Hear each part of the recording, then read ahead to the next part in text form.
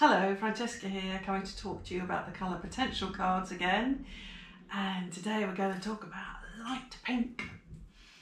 It took quite a few years for me to work out the colours I wanted in this deck. There are 17 colours, and then what qualities would I associate with those colours, 3 qualities per colour. And light pink was a bit sort of on the fringes to begin with. I definitely had dark pink, I had magenta, you know where you are with magenta, light pink. And then I thought, but in this country, whenever a child is born, we immediately know what gender it is, depending on the light pink or the light blue. So I thought, well, we've got to have that in there. And the more I researched it, the more of an interesting colour it becomes. Now, this is going to follow on from the masculine and the feminine and the red. When I'm talking about the masculine, I'm talking about the masculine sides of ourselves, not necessarily just about men.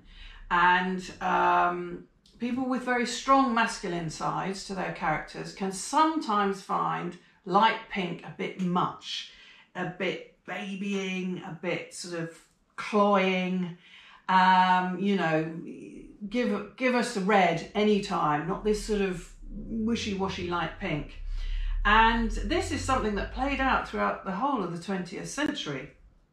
I mean, we didn't even have a word for pink in the English language till the 17th century.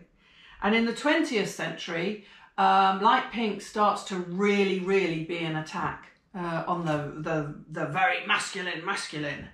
And it starts, you know, with politics in America. Do you remember when if you were a red, then you were a communist, red's under the bed?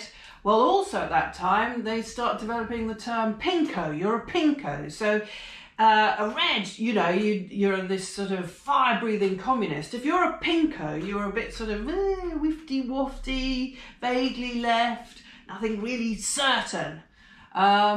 And then when, if you remember, we looked at Jews wearing yellow stars, and the reason for that with the Nazis, then the Nazis also required homosexuals or people convicted of homosexual acts to wear pink triangles, light pink triangles. And again, it's this sort of attack on people who aren't properly masculine, who aren't properly red.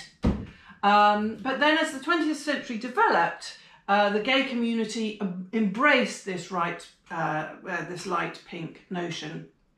And you get phrases like the pink pound to describe the power of gay spending power. And so they reclaimed the pink and it became theirs. And if we needed an example of the power of colour this week, Trump, using a Nazi red triangle to attack what he regarded as these shady figures, banned by Facebook. But look, you see the power of colour, the power of colour.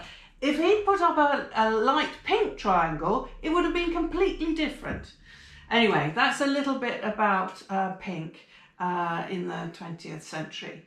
And I wanted to just talk about one of the cards that are pink. Now you'll have to excuse this. It's a beautiful light pink card.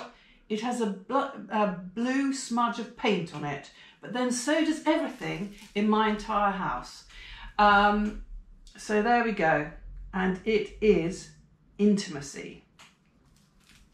Now if your masculine side has a problem with light pink, it is quite likely that you might have a problem with intimacy. It doesn't matter whether you're male or female, we're talking about masculine and feminine sides.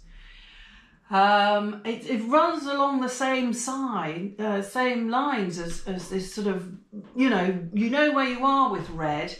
Intimacy, it's very soft, it's very vulnerable. I see this pink of intimacy like your soft underbelly.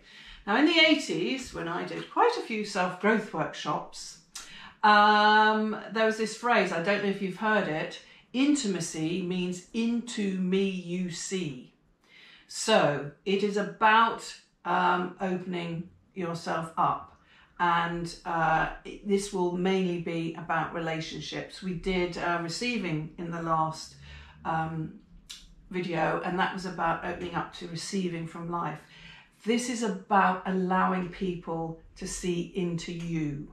So if this is speaking to you today, it could suggest that maybe you have a relationship and you're not allowing the intimacy, and every relationship of any kind needs some kind of intimacy. I'm not just talking about sexual intimacy at all, though of course some relationships really require that, but just normal friendships. If you don't allow people to see into you a little bit, they're going to get fed up and go away, because we're human beings and we need intimacy in order to thrive. So if you are a little bit scared of this light pink and you are a little bit scared of intimacy, again, it's just a tiny thing. Just let someone see a little bit more inside you. I mean, I used to be dreadful at this, really, really bad. Receiving intimacy, I'm just a joy. And it's difficult because we put up walls, and we need to put up walls. It's necessary to get through life. It's also necessary to be intimate. So just have a tiny dash of light pink in your life and see if that changes things. So there we go. A little bit about light pink. Thank you for joining me. See you next week. Thank you for joining me in colour.